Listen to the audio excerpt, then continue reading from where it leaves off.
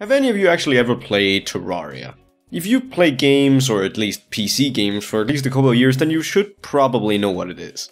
It's one of my favorite games of all time, and today I just decided to rant about it because I couldn't find out anything else to rant about. Good day to you peeps, and welcome to another Speedpaint. You know, speed paints that I can't figure out how to balance out at all. Either I do way too many of those gameplay videos, and I do absolutely no art, or I do way too much art and no gameplay at all.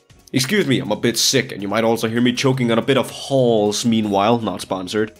But I also don't want to die due to my cough doing this 5-minute recording session. But anyway, Terraria. It's an old game at this time, isn't it? It's from like 2011 or something, and I'm still talking about it. Reason being that the game probably still feels new. If you don't know what Terraria is, then it's actually what would be considered the first Minecraft clone. Remember, this is back in 2011. Minecraft had just started picking up pace, and as soon as Terraria came out, everyone thought that it was just going to be another copycat. I personally actually prefer this game because there's so much more to it except the creative part.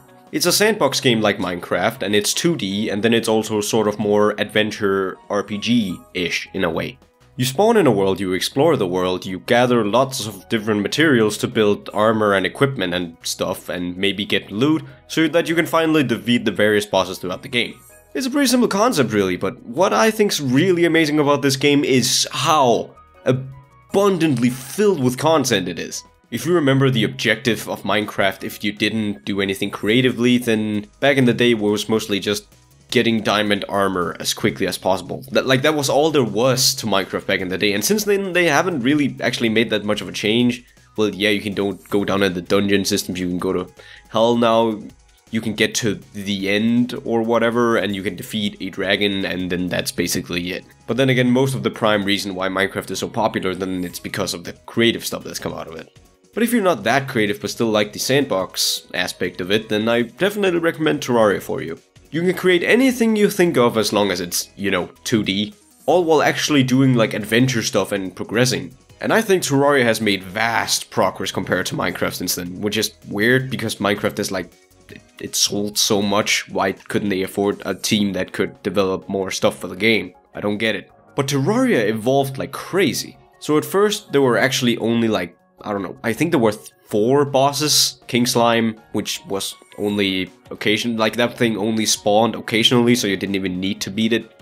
There was the Eye of Cthulhu, the Eater of Worlds, and then there was Skeletron. That was all there was to it. You killed those 3 bosses, and then basically you were kind of in that Minecraft situation where you didn't really know what to do except doing creative stuff and, I don't know, building houses. But they really upped that, like, I think they quadrupled the amount of content since then. It's like it's been in early access all this time just because they keep updating it. Or wait, no, that's not right. Because games in early access never come out. Okay, that's a dangerous path. I don't want to go down the path of early access ranting because, oh boy, that's a can of worms I don't want to open. But you know I mentioned that it had like 3 main bosses you need to get through, right? Well, now it has 13. That's a lot of bosses, man. And I really love just seeing this game evolve so much because at the beginning it was just this simple, it looked exactly like a Minecraft ripoff. It was just mining, killing a few bosses, and that was the only difference. But now it's completely different, like it's this huge RPG-ish element to it, and it's so fun to play with friends. But I'm guessing the reason why they kept going is because that they just kept getting so good sales. Well, that's not a very good argument because Minecraft is still getting good sales. But hey, Terraria is in like top 30 most bought games. PlayerUnknown's is actually right under it now. Huh. But yeah, I just think it's really cool how dedicated they are to this game, because they even made like Starbound. Wasn't that supposed to be like a different game they made and they were supposed to work on that? Because I don't really know, it seems like they've been updating a whole lot more on Terraria. And it's just fun because every time I seem to like forget it and then check back on it, there's even more stuff to play.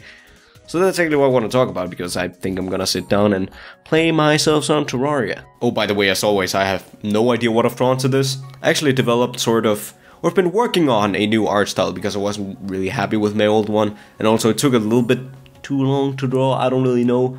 But I've been working on a new art style and maybe I'm gonna incorporate that in this some sort of way. But, oh right, that's not even all the bosses, like there's all these events and stuff too.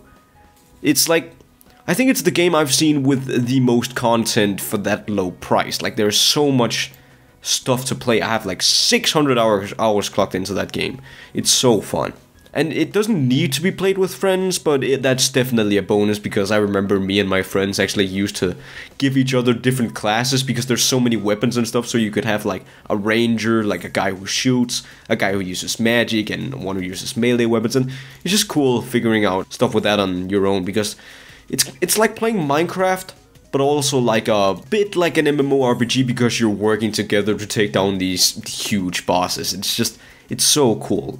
But anywho, this was kind of like just an improvised video, I guess, because I am very sick. I don't want to strain my voice too long, so I guess I'm gonna cut it short here. I just wanted to give a few praises to this game that I don't think has been praised that much, and is still going, even though, you know, it's not that popular at the time. So definitely check that out if you're curious. Trust me, it's well worth the money. There's so much content, but I already said that. But anyways, thank you guys so much for watching. Don't be an idiot like me and get sick. I'll catch you guys later.